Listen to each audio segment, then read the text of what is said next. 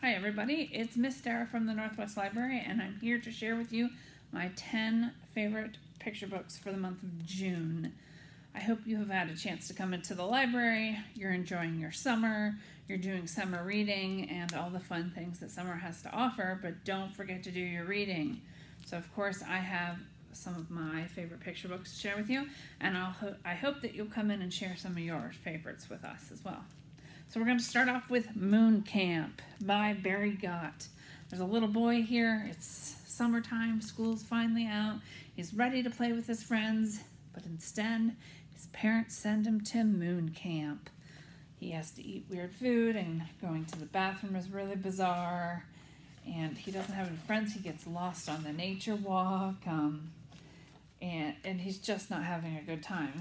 But eventually he makes a friend, and he enjoys Moon Camp after all. So for anybody going to camp or who just likes outer space, this is a fun one. Excuse me. This is called Sail.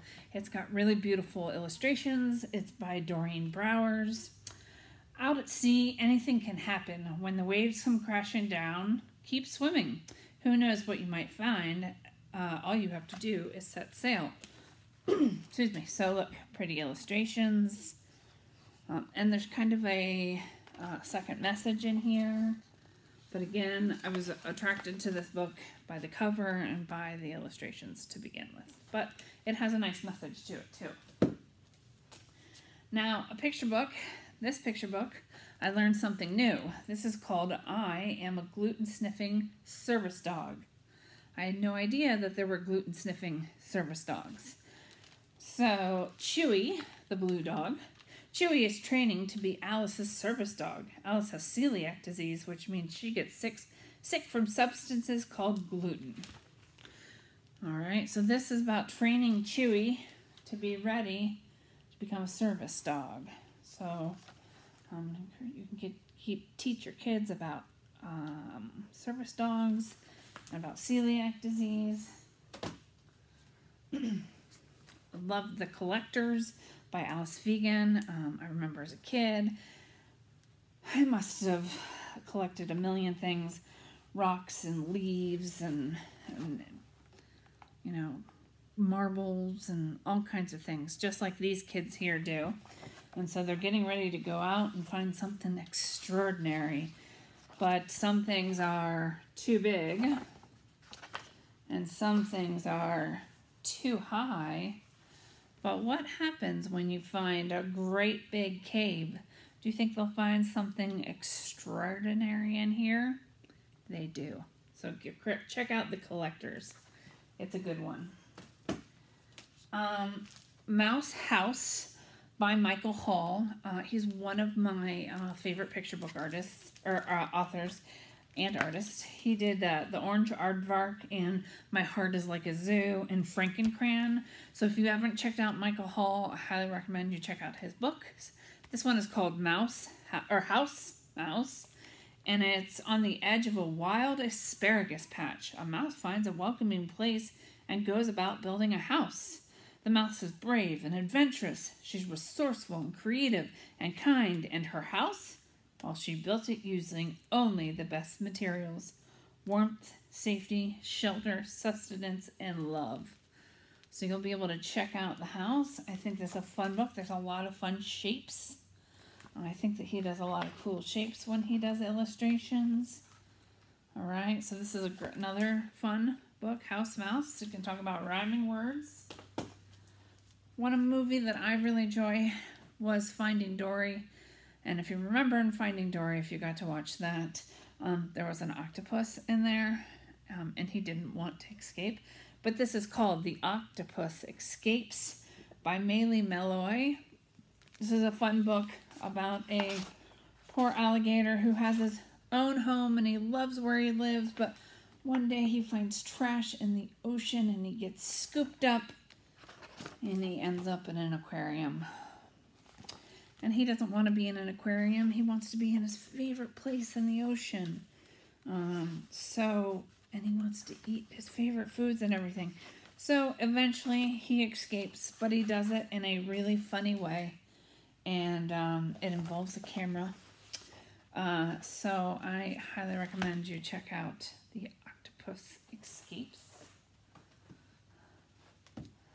Hudson and Tallulah Take Sides. It's a funny book, and it's about a cat and a dog. Hudson and Tallulah may be neighbors, but the fence between their yards isn't the only thing that divides them. They can't see eye to eye on anything. Do you guys know any kids that are like that? One day they venture out, and after a non-stop disagreement, they realize something surprising. They don't always have to agree to be on each other's sides. So they get into quite a bit of mischief. Chase sticks, dig in the trash, chase butterflies, bark at a bunch of dogs. You know, that kind of thing. So this is Hudson and Tallulah. This one is kind of fun. This is called The Lost Package. A lot can happen between the post office and the destination.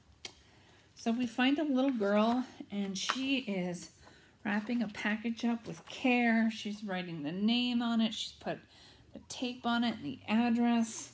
She drops it off at the post office. It's in the back of a truck. But oh no, that truck hits a pothole, and out it flew. So that poor box that's waiting to be delivered to a special someone sits on the side of the road, and it gets wet and has oil on it. And then one day a little boy finds him and helps the package get to where it's going. So this is The Lost Package. Cute little story. All right, we've got Too Crowded by Lena Podesta. So we've got a goldfish here, and he has a plant, and he has some other things that I'm going to let you see in his house, but his house is too crowded. So then he gets his suitcase and his shoes, and he decides to go find a new home. Silly fish that he is. And he tries out some new places, and they're not really working out for him. They're too loud, too quiet, too big, too small. And then Turtle says, "Fish can't breathe in air, silly. You need water to survive." Oh no, what's gonna happen? Will he survive? Will he get a new home? Read Too Crowded to find out. All right, this is my last book. This is called Imagine a Wolf. Look at those green eyes. What do you see? And this is by Lucky Platt. All right. What do you see when you imagine a wolf? Sharp, pointy teeth, big, hungry eyes, a soft sweater and a friendly smile. Wait a minute. The wolf in this story would rather knit than huff and puff or blow anyone's house down, but that doesn't stop the townsfolk from crying a wolf anyway. What's a kind-hearted wolf to do when everyone keeps running and screaming at, "Hello! It's time to show the world that this wolf is the furthest thing from big and bad." Just really pretty illustrations, kind of funny. It's kind of like a fractured story tale. So, of course, you think when you think of the wolf and his big sharp teeth, you think of Little Riding Hood, Red Riding Hood, or you might think of the Three Little Pigs, but this is not the wolf from those stories.